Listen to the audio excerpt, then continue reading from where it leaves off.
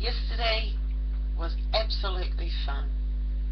It reminded me so much of when I was a little kid and we had spring festival carnivals and things like that.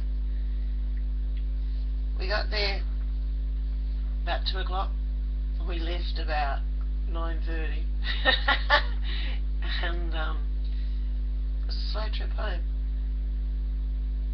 And what we'd done is teamwork.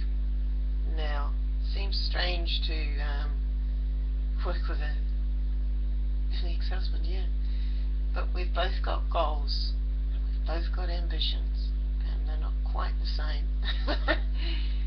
But together you find mutual ground with somebody and you work through it. And that mutual ground for me enabled me to talk to stallholders. I've never been to a Mardi Gras. I've been to German beer fests, sold balloons and painted faces there. I've been up and down on the shows, agricultural and pastoral shows. I think we did 75 in a repetitive cycle a year. It was a ball. Done markets, done shows. That was, so basically where we've gone, or where I went yesterday, to me was very, very familiar. I'm getting in touch with something that happened like way back. And when I brought that to now, all those experiences to now, what have we done?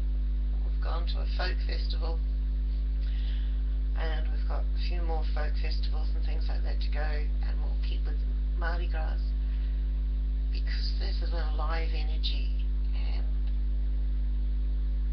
it's fun. For myself, I've learnt there's a lot of back stuff that's come forward, which I'm now carrying through into the web pages and things like that. It's been a relief, and it's been something like travelling. Yesterday I looked into, I did a little bit of research for a few hours, and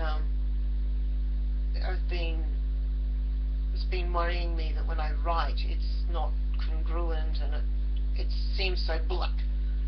It's not how I used to write, which was still had flow, but it had structure, and it kind of went. So I've got that flow and I've got that structure. So on the way there,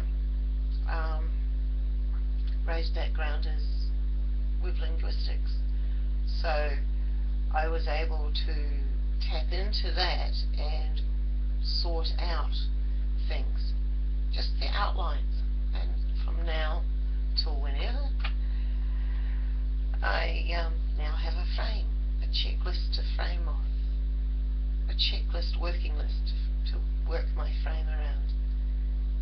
And after about 20 minutes of just throwing ideas back, no, he says no, didn't like that. He's funny because I can come up with all sorts of ideas, but until his professional background says, yes, that's the right one, I'll get no, it won't help. So not doing it for you is good, because you've got to think. Alright. And that is terrific. So back to the Mardi Gras, I was able to take the knowledge and go and talk to people, because one-on-one I'm good. Well, I'm not fantastic, but I'm good. I can listen and find their pain points. Yeah, thank you, SFM, I've got a name for it. And bring it around to what I want to talk about, which was basically, and again, thank you, SFM, this is my very short experience, 2 sentences. I'm not going to tell you what you will find. Go there. Find it for yourself. Do it for yourself. Progress. Find what, I know it was Stuart that said it, but find what it is inside you that is a weakness and build around it. Not deal